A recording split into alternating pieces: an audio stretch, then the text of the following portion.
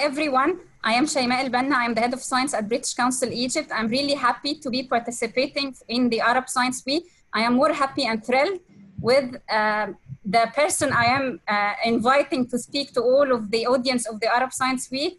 I am thrilled to be with Jim Al-Khaleeli. Jim Al-Khaleeli, OBE, he is a fellow of Royal Society. He is a theoretical physicist at University of Surrey, where he holds a distinguished chair in physics as well as a university chair in the public engagement in science. His main research fields has been theoretical nuclear physics, though in recent years he has developed an interest in the new interdisciplinary area of quantum biology. He is also a well-known popularizer of science, having written 14 books, between them translated into 26 languages. This is really impressive. He also a regular TV presenter of TV science documentaries and hosts the long-running weekly BBC Radio 4 program, The Life Scientific. Now I'm going to leave the floor to Jim to talk to us for the next 20 minutes. Thank you very much, Shayma. Well, it's a real pleasure, firstly, to be talking, being invited by the British Council and to be giving this lecture on behalf of the British Council, but also to be speaking during Arab Science Week. Some of you may know that I was born and raised in Iraq. So I'll say it in Arabic first. طبعا أنا متأكد أنه من ناحية اللغة كلكم مرتاحين بالإنجليزي. المهم أنه ليس فقط قضية اللغة، لكن هذه المحاضرة القصيرة تحتوي على معلومات يعني في بعض الأحيان تكون معقدة، فلذلك أحاول أن أشرحها بأسهل طريقة ممكنة. Okay, thank you. Back to English now.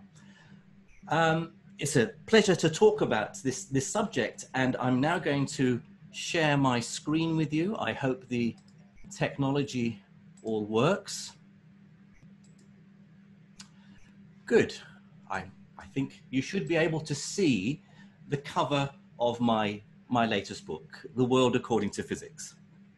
So I want to spend 20 minutes telling you a little bit about the contents of this book, why I wrote it, and why it's different from maybe other popular books on physics. I became inspired to study physics when I was still a boy, probably age 13 or so. So this was I was in secondary school in a place called Saddat al-Hindiya, which is south of Baghdad, and I had a good physics teacher. And I think for many of us who go into physics or into science or engineering, we do so because we're inspired by a teacher. And I fall in love with physics, and this book is really my way of expressing my love for the subject. Now, there are many books on physics. There are many documentaries, or you'd see on TV, on YouTube, which describe the whole of physics and where we're at and what we understand and the history of the subject. I've written books on and made programs about the history of science in the Arab world and in the Islamic empire. So, for example, my physicist isn't Einstein, it's Ibn al-Haytham.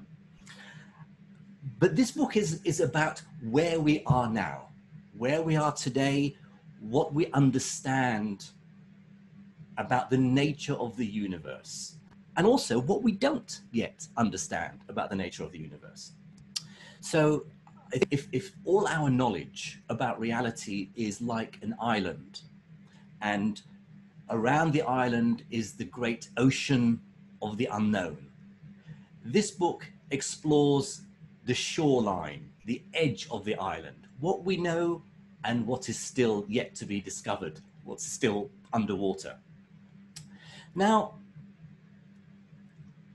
about 40 years ago, so this was a paper written by Stephen Hawking in 1981, asking the question, is the end in sight for theoretical physics? So I'll even show you highlight the first paragraph. he says, in this article, to discuss the possibility that the goal of theoretical physics might be achieved in the not too distant future, say by the end of the century, so the end of the 20th century. By this I mean that we might have a complete, consistent and unified theory of the physical interactions which describe all possible observations. What Stephen Hawking is saying here is he really felt optimistic that we will finally achieve and discover a theory of everything, a theory that describes all known in physics. Stephen Hawking was wrong because we haven't yet found that theory of everything. Physicists are working very hard trying to find, but we still feel we have a long way to go.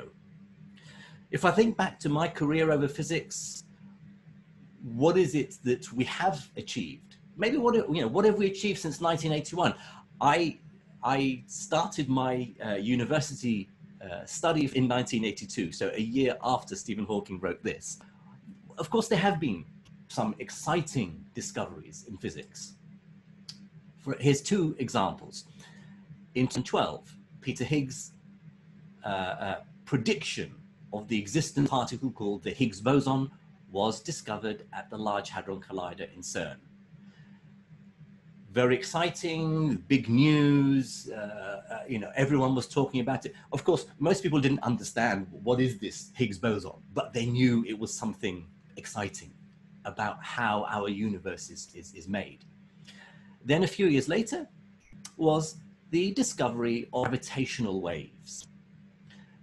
These had been predicted by Einstein, and we've been looking for them for a very long time, and finally they were discovered in an experiment in America. Gravitational waves are actually waves in space itself.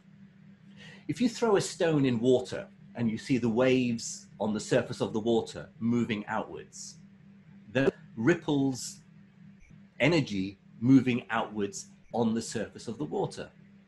Gravitational waves are ripples in space itself.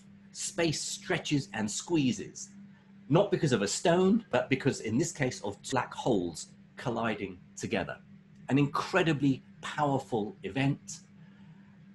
Many light years away from here, so far away that it took 1 billion years for the event to happen and the waves to reach the Earth. Again, very exciting. But the important thing is neither of these two discoveries was unexpected. Peter Higgs had predicted that we would find that this particle existed 50 years before it was discovered. Gravitational waves were predicted 100 years before they were discovered. So in a way, physics was expecting to find these things. It would have been more surprising if we hadn't found them. In some sense, it would have been exciting if we hadn't found them, because that means we need to go back and think about our theories and maybe change them or come up with a new theory. The only really new discovery, certainly during my career as a physicist, was in 1998, and that was the discovery of something called dark energy. So here is my cartoon image of dark energy, borrowed from Star Wars, of course, the mysterious force in the universe. Dark energy is a substance we understand. It's something that's causing the universe to grow and expand more quickly. We know it's happening. We know it's true because we can look at very distant galaxies and we see them moving away from us faster and faster and faster. Something is winning against gravity. If dark energy didn't exist, gravity would be slowing down the expansion of the universe since the Big Bang. Gravity would be pulling it, try to pull the universe together. Dark energy is working in the opposite direction. It's making space expand. Energy and show that still have mysteries in the universe that we need to solve. And this is good. This is exciting. I think life would be very boring if we had all the answers. But for a physicist, I want to understand those mysteries. I want to be able to explain them. Or certainly, maybe I won't explain them or discover them, but someone else can, and then they can tell. That would make me very, very happy. Where are we then in terms of finding Stephen Hawking's theory of everything? Well, in this cartoon, I represent the two leading contenders, the two favorite possibilities for theory of everything as a struggle between two superheroes. On one side, you have string theory. String theory has been around since the 1980s. It's a very mathematical, very difficult, very abstract idea that unifies all the forces of nature. We don't know if it's true. We don't know if it's correct. We don't have experimental evidence to tell us, to confirm that string theory is the correct theory of everything. On the other side, you have something called loop quantum gravity. Again, highly mathematical. I certainly, even if I had 1 or 2 or 10 hours, I wouldn't be able to explain it in general language. In any case, I'm not an expert in loop quantum gravity or string theory. Loop quantum gravity, we don't yet know if it's the correct theory of everything. So you have a group of physicists working on string theory, you have another group working on loop quantum gravity. Each group wants their theory to be correct. But wanting a theory to be correct or believing it's correct is not good enough in science. We need evidence, we need data, we need proof, and we don't yet know. So how far are we from the end of physics? I don't know. Maybe we're 10 years away, maybe 100 years, maybe 1,000 years. Maybe we'll never find the theory of everything. Maybe we're just not clever enough. Of course, that does us from trying. It may be that there are fundamental issues about the nature of the universe that we still need to understand properly. So, for example, what is the nature of time? I remember thinking about this as a young boy, before I had any of my education in physics. What does time mean? Is it something that progresses like a river? Is it static? Is it constant? And our consciousness moves through it? In my book, I explained that there are 3 fundamental theories in physics, 3 what I call the pillars of physics, the pillars that hold up the whole of physics. You have Einstein's theory of relativity, which describes the nature of space and time on the larger scales. It predicted the Big Bang. It predicts how the universe evolves, the nature of black holes, gravitational waves. Then you have quantum mechanics. This is the theory of the very small. This is the theory that I have my specialism in, that I do research in. It's a theory that describes the nature of atoms and the particles that make up atoms.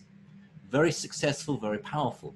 Quantum mechanics, we know, is correct because we've used quantum mechanics to develop modern technology.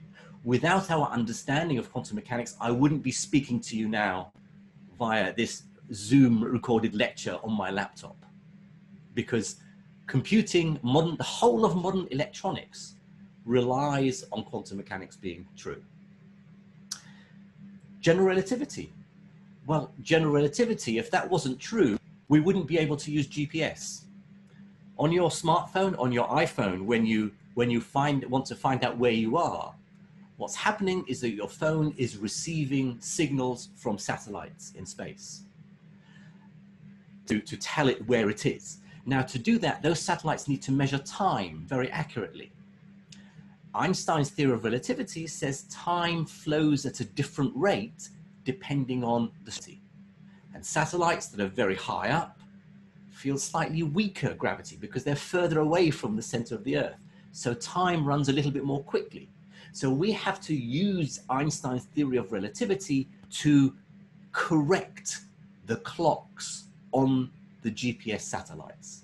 If Einstein was wrong, your GPS would not work.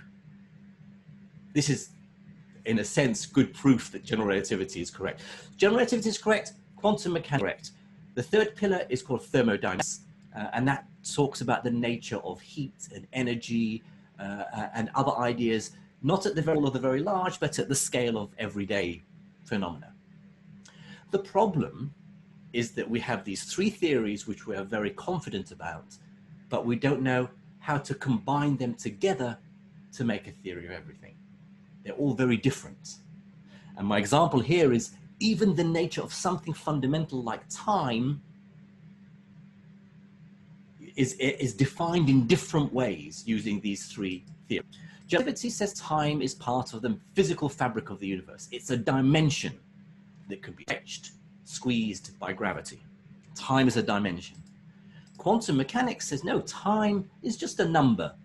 You put the time in your equation and you solve your equation like a machine, and it gives you your answer in the future. You can even solve it backwards, give you an answer in the past. Time is just what we call a parameter.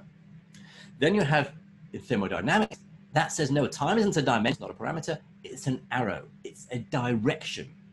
Thermodynamics says that time only flows in one direction, from the past to the future, never back in the opposite direction. So even something as simple and basic about the nature of time, our three current best ideas in physics, each of which works perfectly well in its own domain, cannot agree on. There are many other things we still don't agree on. I just want to give you very quickly, as I come to an end, some popular ones. I get asked these questions all the time. What came before the Big Bang? You physicists, you are so clever. You say there was a Big Bang 13.8 billion years ago. Why did it happen? What caused it? What came before? We used to think there was no real answer to that. If you walk to the South Pole and you reach the South Pole, try to keep walking south. You can't. You're at the furthest point south. Any direction from the South Pole takes you north again. So we say, this is the same thing as the time of the Big Bang. There is no time before the Big Bang because that was the beginning of time, in the same way that there is no south to the South Pole. But now physicists are saying, no, maybe there was a time before. Maybe our Big Bang wasn't the beginning of everything. Maybe it was just the beginning of our universe, and there may be other universes. There's an idea that physicists are now currently studying called inflation, which suggests that after the Big Bang, the universe expanded very, very rapidly for a short period of time. We don't know if this is true or not, but it's useful. It's a useful idea because it explains some problems in astronomy that we see. We now have a new idea which says maybe there's inflation and then the Big Bang happened inside inflation. The Big Bang of our universe. Maybe there are many other universes in what we call the multiverse. So I'll leave you with this last image. Guess what? I like it. It has a picture of me. This is from a book I wrote on gravity, a small popular book in English. I think it only exists in English at the moment. So this depicts this idea of the multiverse. Our universe may be one of an infinite number of bubbles in this multiverse. We don't know, again, if this is true. There are physicists who say, we believe this is the correct description of reality. But in physics, we can't say we believe something. We have to check it. We have to test it. We have to find evidence. I find this all very exciting because we know so much about the universe. We've developed so many wonderful technologies based on our understanding of physics, and yet there's still more we need to understand. Will we ever reach the end? Maybe not. But that doesn't stop us from trying. Thank you very much. Shukran jazeelan.